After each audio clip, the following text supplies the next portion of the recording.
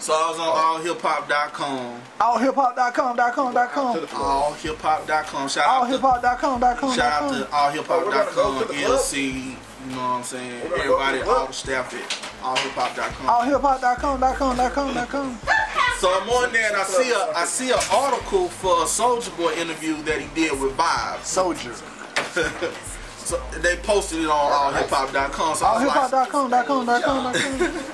So I was like, all right, let me check out and see what this young man got to say now, cause he, you know, when they put a microphone in front of his face, he go into coon mode and say all kind of unintelligible shit. On the edition, got her to the crib, start this session. Allhiphop.com. So in the interview, they're asking him about his new album, and he proceeds to tell Vibe that this is gonna be the most lyrical album to hit the streets in a very, very long time. Bullshit. He said that Kanye West and Busta Rhymes gave him the thumbs up on his on his newfound lyricism. What? Stop. I'll be your freak by day, I'll be your freak by night. Oh my. Stop.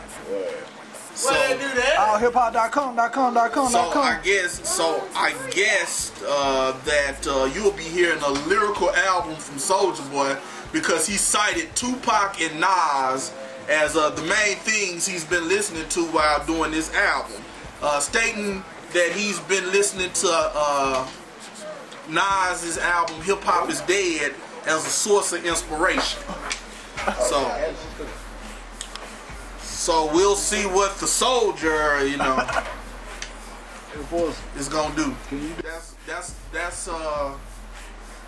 old habit of not doing it. You know, so oh damn. I mean, I'm not saying that a person can't grow as an artist. Saying, you know, I have a very hard time in believing that Soulja Boy, let me put it this way, Soulja Boy making something lyrical would be the equivalent to the equator tearing in half and all the water of the world flowing into the epicenter of the earth. Let me just put it that way.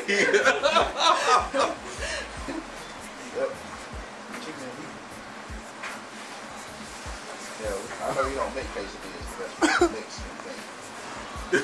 What up, world? It's your boy Milosevic, one of the mighty members of the Circle Boyz.